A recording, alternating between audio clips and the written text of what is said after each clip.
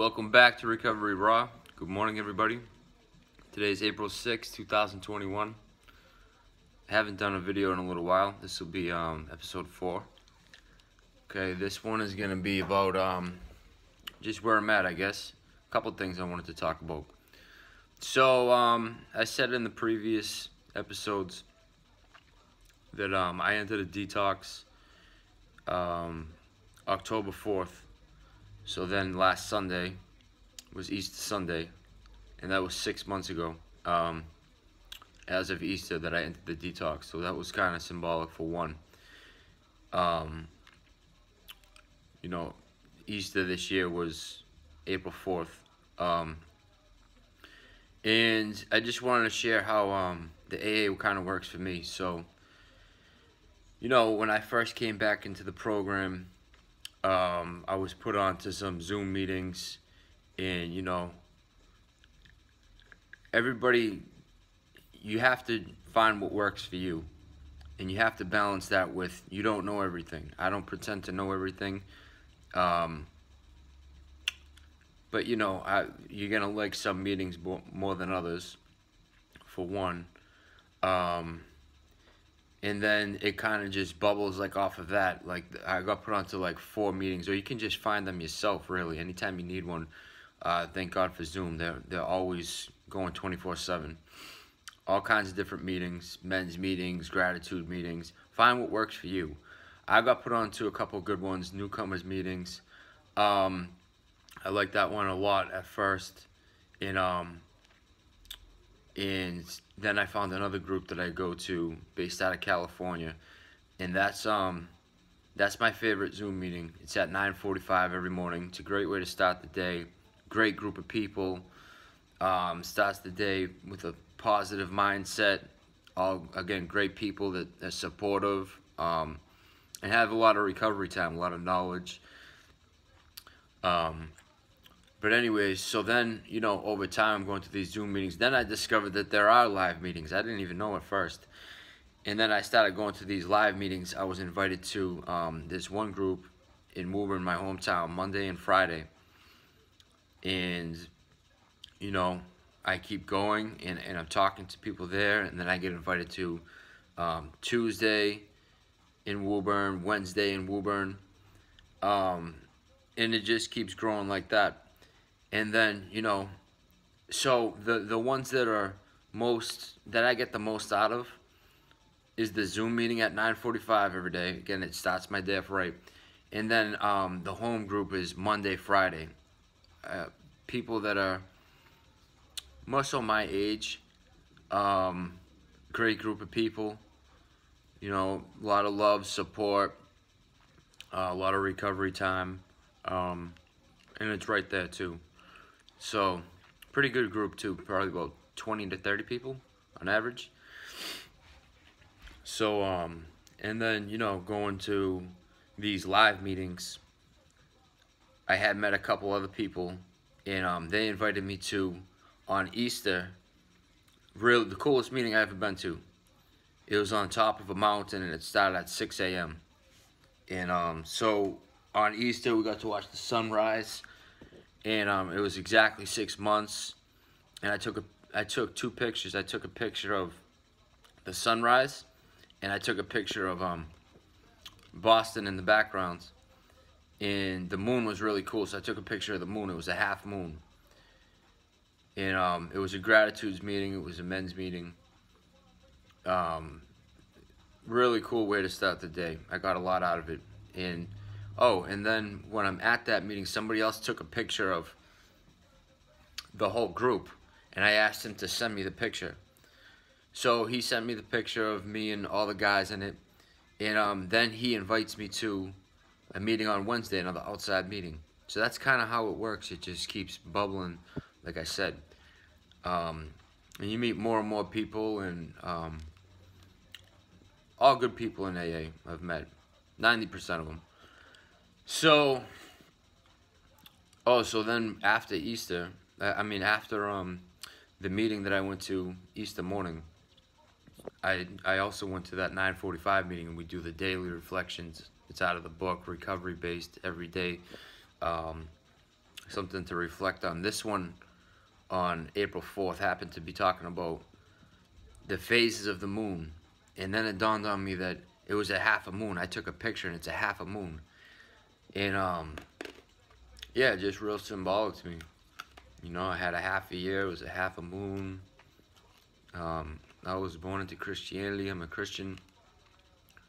The sun is rising, got to watch the sunrise. Just a really cool day. So, where was I going with that? So yeah, that's how this program is working for me. And then like last night, you know, you have a lot of people that I went to another meeting, and last night there was there's a lot of people with a lot of time clean, and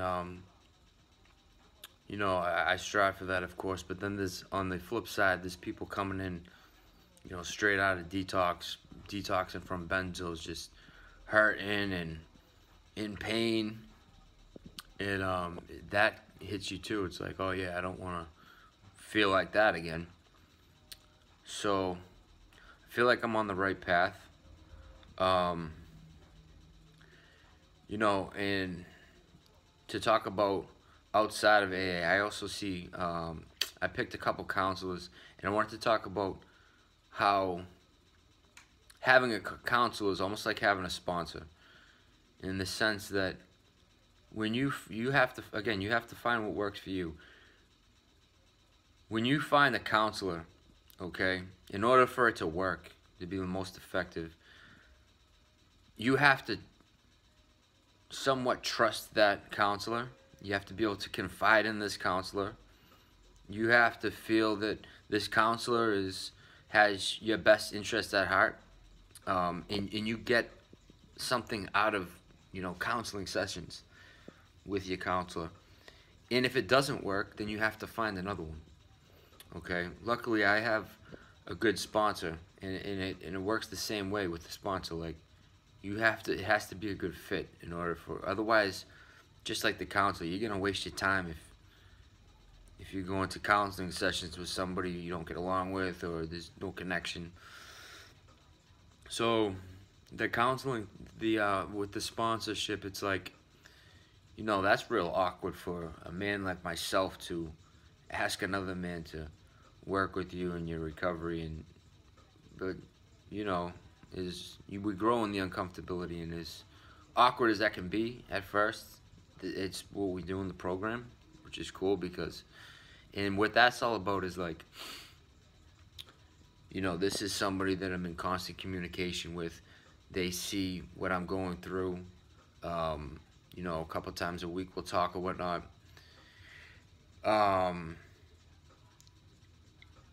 You know, this guy has decades clean, so he has some knowledge and wisdom for himself that he shares with me. And so he knows what's going on with me, because we have constant communication, and when I have some kind of issue or problem, he's able to see it from a different perspective and help me to, you know, walk in the right direction. So that's kind of how the sponsorship works. And you know, he's going to bring me through the steps. He has more than a year clean time, and he's willing to invest some time in me, and it works both ways respectively. So, and then like with these counselors too, I found with the best ones will be in recovery themselves.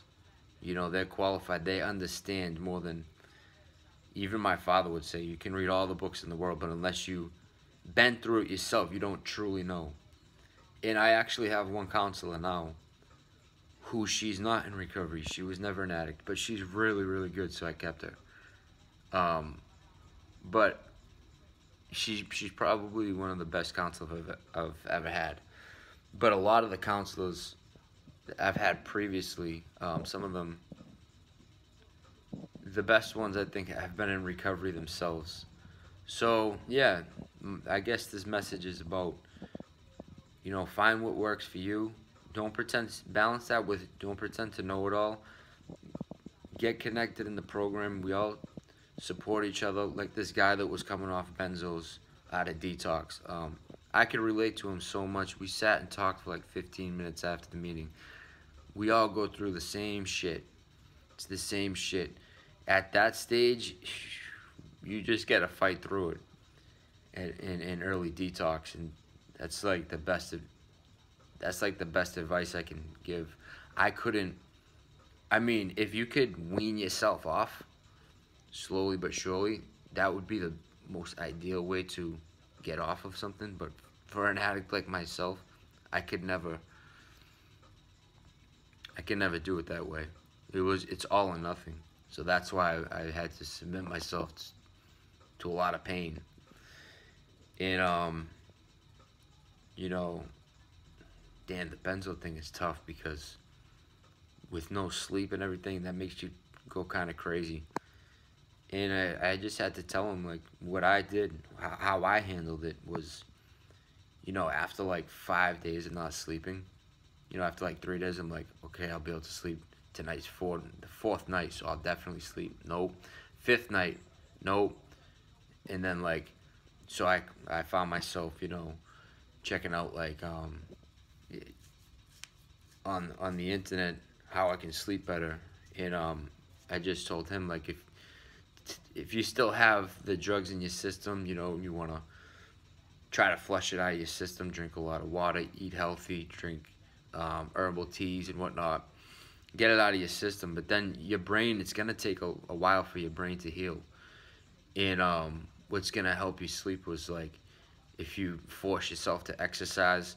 When I was exercising at the beginning, I'm talking like walking a half a mile away from my house and a half a mile back to my house. So walking a mile total was exhausting. And I still was having trouble sleeping. And then like reading at night was really helpful. Not looking at the computer screen, phone screen, an hour or two before you go to sleep. All kinds of little tricks. But yeah, so I wish you all a good day, and thank you for watching. Like, subscribe, leave a comment, give me ideas in the comments as to what I should make a video on next. Thank you.